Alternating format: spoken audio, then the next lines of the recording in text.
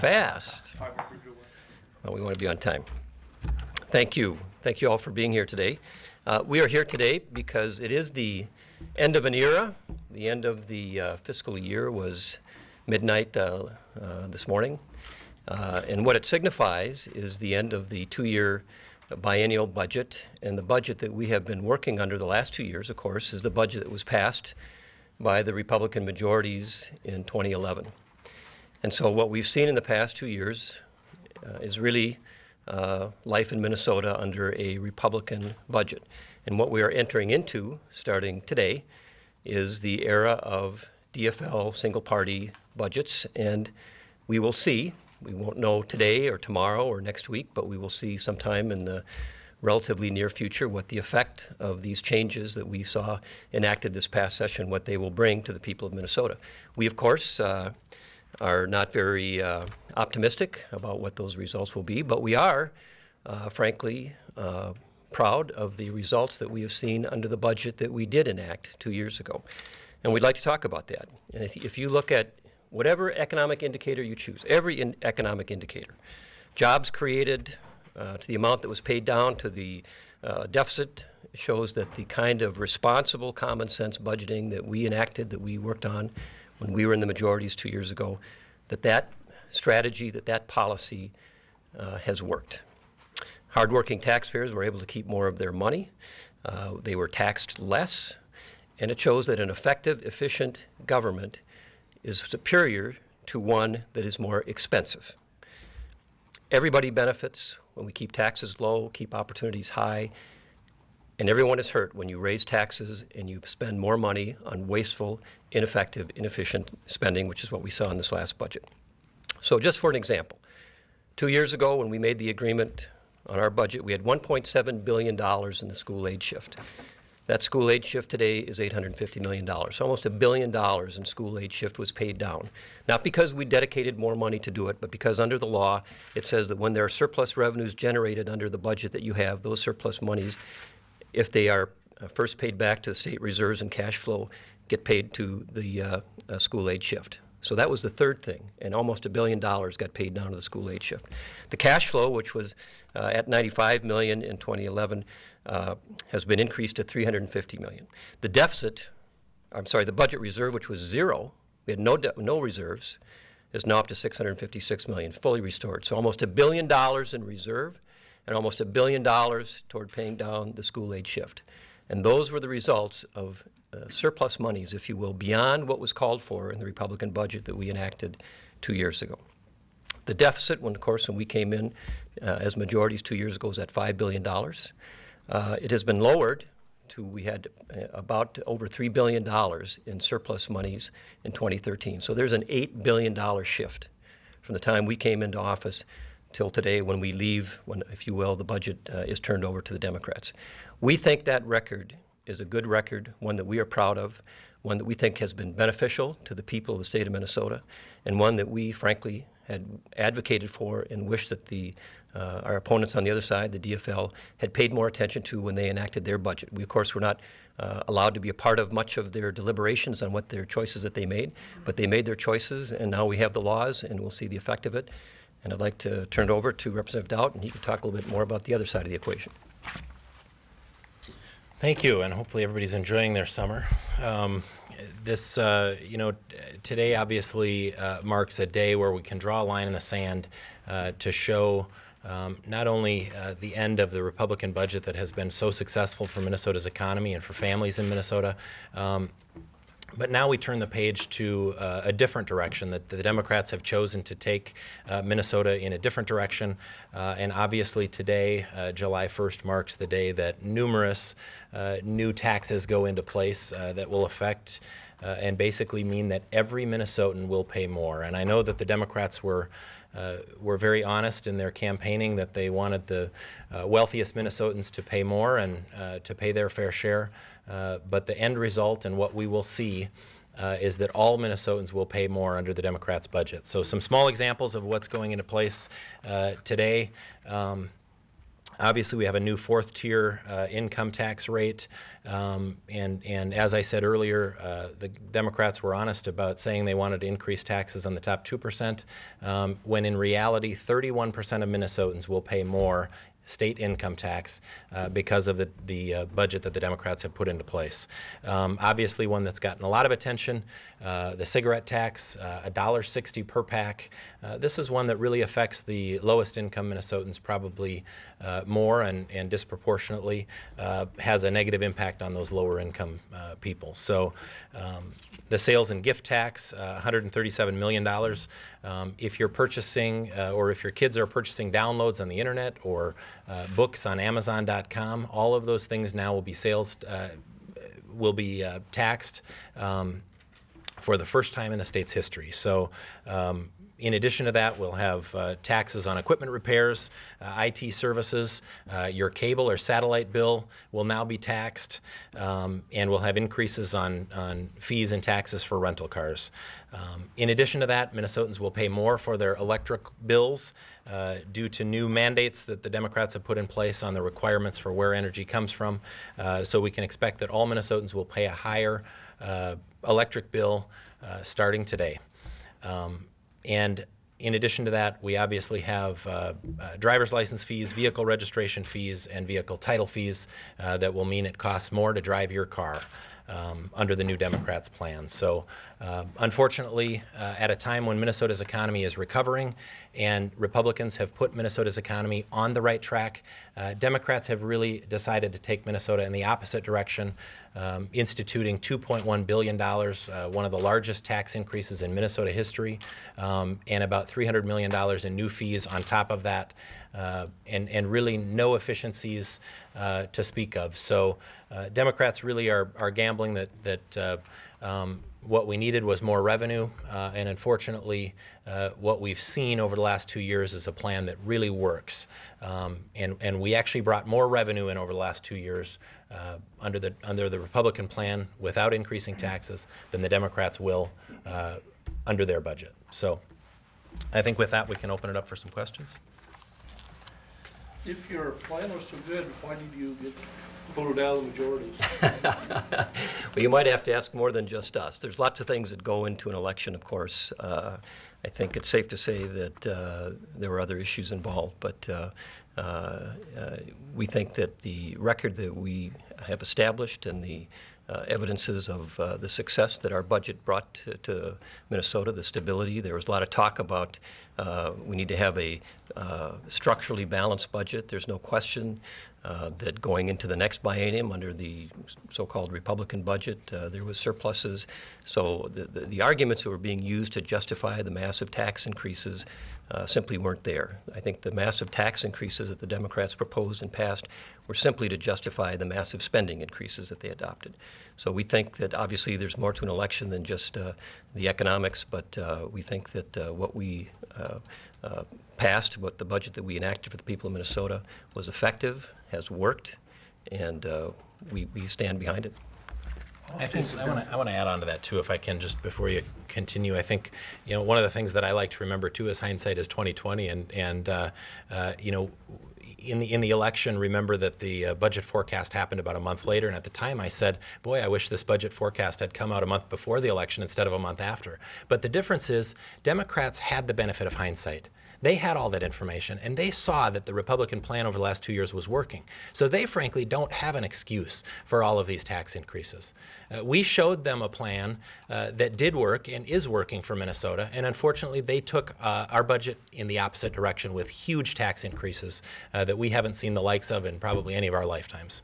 The credit rating agencies expressed a lot of concern about the tobacco bonds and the increase in the school shift, and they weighed in accordingly with the lowering of the state's credit rating, which is going to have significant impacts going forward. So how can you sort of make the argument that this is sort of working and making the state going forward when we've had this effect on our credit rating? Well, I think that's one element, of course, and all I would say is those were not obviously elements of our budget. Those were things that frankly, the additional revenue that was finally adopted were part of the compromise we reached with the governor. Our plan didn't call for that additional revenue, but that's what was called for. But the proof is just look at the revenue that the last budget has generated over and above what our budget called for. I would say that the bond houses and their evaluating our budget probably were pessimistic. I think that we, in our budget, outperformed expectations. The economy has not faltered. It has grown. As Representative Daudt has pointed out, that we've seen additional revenues without increasing rates, that their unemployment has dropped. We've created more jobs into the economy. So I think that the things that we did in the budget have been positive. They have been beneficial to the state. And I think to say that, as Kurt pointed out, when you see that in the past, and then you adopt a budget that is going 180 degrees the other direction because your ideology says we have to do that, I think you have to just wonder why. You've got something that's working, that has worked, and you say no to that, and we're going to choose another path and just put more burdens on the economy, more burdens on every taxpayer in the state. The tax incidence study shows that these tax rates are going to hit every person in the state of Minnesota. Everybody will pay more. And you do that and you say, why? Why are you doing that? And you look at the spending and you look at what we spent money on and you look at where is the reform, where are things going to get better? You can't point to that. So I think that rather than being driven by ideology, we took a very practical approach to trying to find ways to solve problems, improve how the budget works, and try to, I guess, show some restraint and try to live within the means of what the economy was able to generate and hope that we could create the conditions that would allow continual economic growth, and we've established that. That's what happened. So I think the past is a good indicator of perhaps the direction we should take for the future. If you guys are such great problem solvers, how come you didn't put budget forward on your own? You said you were going to put forward targets. I'm still waiting to see the targets. Well, I don't think we ever said we'd put forward targets. We Actually, said yes, you did. No, I don't think we said targets. What we said is we'd put forward ideas about the direction that we would take, and we did do that. And basically what we had argued for all session long is that the approach that we would take is very similar to what the approach that we had 2 years ago, that we wanted to show some restraint on the tax side and try to manage spending within the level of revenues that we had. And that was our approach. That was our approach 2 years ago, and that was the approach we argued for this year. I think, I'll add on to that too, that, at the time we spoke about saying that we were ready, willing, and able to come to the table to roll up our sleeves to help solve this problem for Minnesota and to help come up with a budget that frankly could receive broad bipartisan support. And the Democrats chose not to include Republicans in the process. And I think for the first time in 22 years, we saw what it looks like when one party controls all of state government. And frankly, all of the lip service that the Democrats gave to the citizens of Minnesota over the last 2 years, saying that they wanted a balanced approach, and they wanted compromise, and they wanted Republicans and Democrats to work together. I think the bigger question is for Democrats in why didn't you do what you said? And that's the bottom line. Frankly, Democrats, and we offered to come to the table and help them work through this budget, and they solved the budget on their own, and now they're going to have to live with the consequences. But frankly, our question is, why did we shift course when we were on a path that was working? And as I said earlier, the Democrats had the benefit of hindsight. They could see from those budget forecasts that the policies that Republicans put in place over the last 2 years were working and have worked. They've grown Minnesota's economy. More jobs have been created, and more Minnesotans are working, and the state has received more revenue. In fact, over $3 billion of surplus revenue in the last biennium. Now I have to say the last biennium. I guess I got to remember that today is the new budget. But there's a lot of truth in that, and the Democrats are the ones that really need to answer those questions. Why did they go it on their own, and why did they stray from what they said they were going to do? Every state government benefited from the improvements in the national economy. How much of the improvements you're citing here are due to the national economy, and how much are due to your policies? I don't know. I don't know the answer to that. I don't know if anybody does, but you also look around the country, and there are very few states doing what we're doing, raising spending and raising taxes at the same time. There just aren't states doing that. In fact, if you look around, and especially to states that are competitive with Minnesota, what you're finding are states trying to find ways to reduce their tax burden on their economic job producers. We're sort of an outlier compared to the states that we compete with, and just looking at the economic realities we face. So I don't know how much of that is related to what goes on around the world or around the country. But what I do know is we are not being competitive. When you look at any one of the indicators you want to look at, we've got, with this new tax rate, one of the highest tax rates in the country. Those things just aren't good. They're not good news for job creators. They're not good news for anybody in the state. And I think the bottom line here is that Democrats are putting in dozens of new taxes today, and the end result of that is every Minnesotan is going to pay more for the goods and services that they pay for every day, and that means less opportunities for them to improve their own situation and their own family, and that's the sad part. So, dozens of new taxes for billions of more dollars, and every Minnesotan is going to get stuck footing the bill. So looking down the road, if a Republican wins the governor's office, if Republicans retake the House, Democrats will still be in charge of the Senate, I would assume. They will next year because we don't have an election. Unless a lot of people resign. You never know. That's why Anything's possible in St. Paul, right? Looking at this, and looking at the current budget, how would state government reach some type of compromise? Or would it result in, like a couple years ago, and no compromise and have to go to shutdown again? If you haven't changed, you're still very different, Democrats and Republicans. Is a compromise possible? Well, there's always compromise. In fact, we reached compromise when we were in the majorities in the House. There's always compromise. We have a constitutional requirement that we have a balanced budget. That requires that there be compromise at some point if you have a divided government. You just have to. Unlike the federal government, where they don't have that burden of ever reaching an agreement, we have to reach an agreement. So it does mean that there has to be compromise. Sometimes that compromise is a little painful to get to, but there always has been. I don't think there's ever been a year in this state where we haven't had a budget. So there always will be compromise. Sometimes it may be hard to get there. So I don't think that that's an issue. But I do think that clearly Minnesota has got divided perceptions about what direction we need to take. I think the DFL party has an ideology that says what we need is to tax fewer and fewer people and make them pay more and more of what supposedly all of us are going to benefit by. I keep asking them, well, if that's a good idea, why don't we just find the 10 richest people and take all their money, and then none of us have to pay anything? I mean, that's the natural outcome of this progressive taxation structure. But the point is they have a different view of how things should work. What we believe is we need to foster growth in the economy. We need to make taxes fair, transparent. We need to make sure that everybody has an opportunity to pursue their dreams and do so in a way that is productive. And we're committed to that, and we think that the policies that we've adopted have shown a path to accomplish that. And to be clear, you totally support the budget passed in the 11th?